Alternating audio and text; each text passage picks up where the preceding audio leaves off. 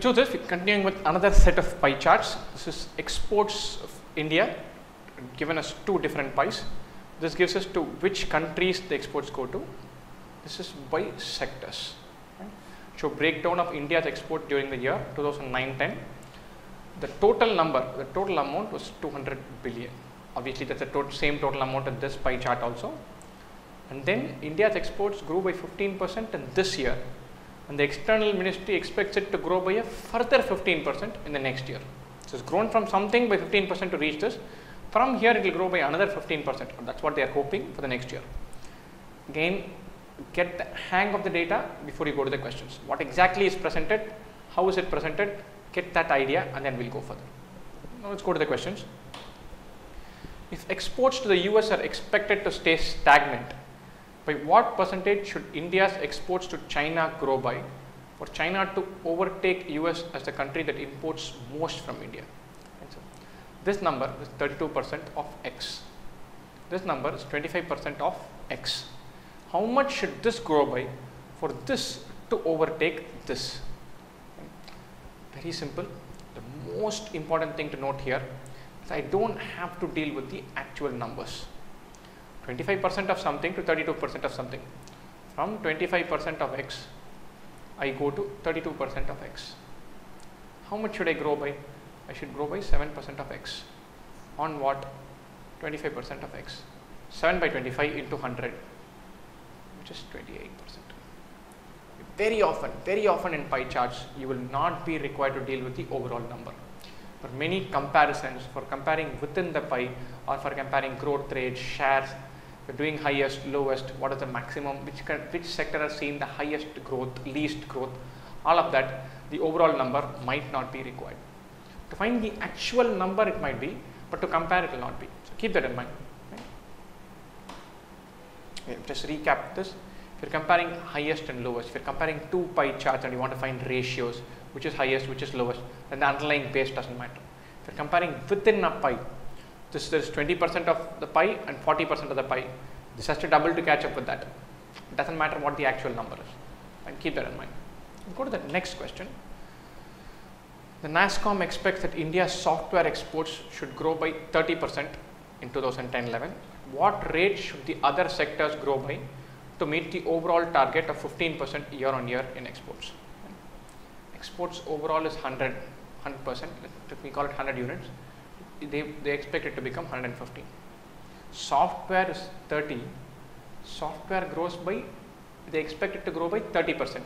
30% of 30 is 9. The software goes to 39. Or the remaining 70 should go to 115 minus 39, 76. Again, remember, I completely bypassed the overall number. I don't care whether the overall exports were 200 billion or 23.967 trillion or 8,400,000 crores rupees, I don't care. Fine. So I am dealing with one share to another share. I don't need the overall number. 100, they expect it to go to 115. 30, they expect to go to 39. This is a growth of 9. This is a growth of 15. The remaining 6 should come from here. Or the growth rate we are looking for is 6 by 70 into 100. Or 60 by 7, which is 8 point something, 8.5%. We're done. Do not deal with actual numbers. Keep that in mind. Very often in pie charts, will not require any actual numbers. Keep that in mind.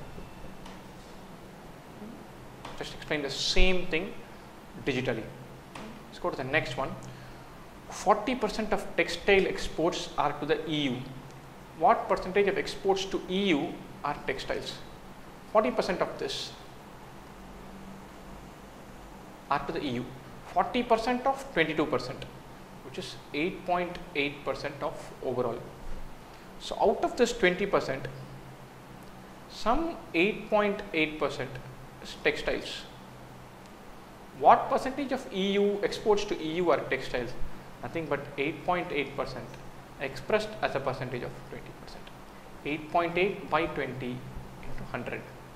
4.4 by 10 into 100, 44%. This is practically a percentages question. Nothing much to do via interpreting the data given in the chart. If this is given, you find express the same textile You exports to Europe textiles, express it as a percentage of Europe, given that as a percentage of textiles overall. And very simple question. Let's go to the next one.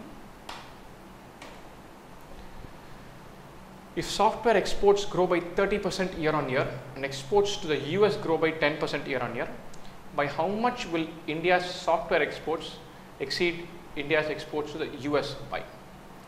Again, the beauty of this question, you can deal with percentages. This number were X, this were X. Software grows by 30%, or this will become 39% of X. Exports to US grow by 10%.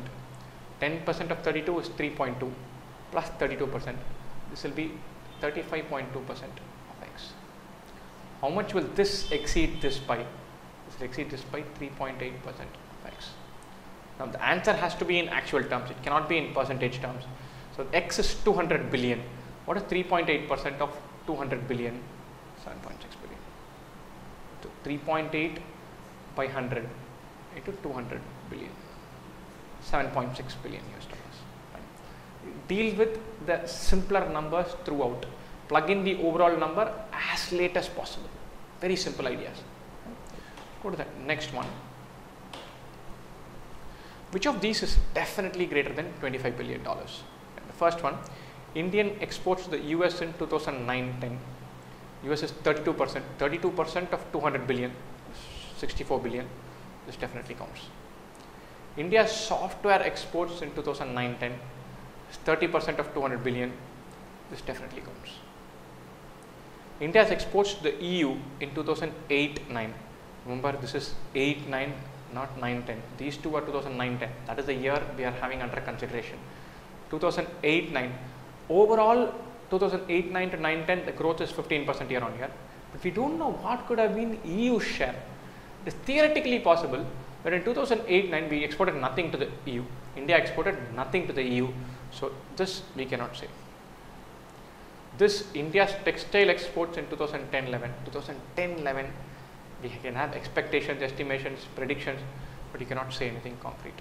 So which of the following is definitely greater than 25 billion? 1 and 2, 1 and 2 only. Answer choice again. And keep one eye out on the choices. When you're dealing with pie charts, keep one thing in mind. You might not have to deal with the overall number for all questions. So as much as possible, avoid doing stuff with the overall number. Once you get that anchored, pie charts become very simple.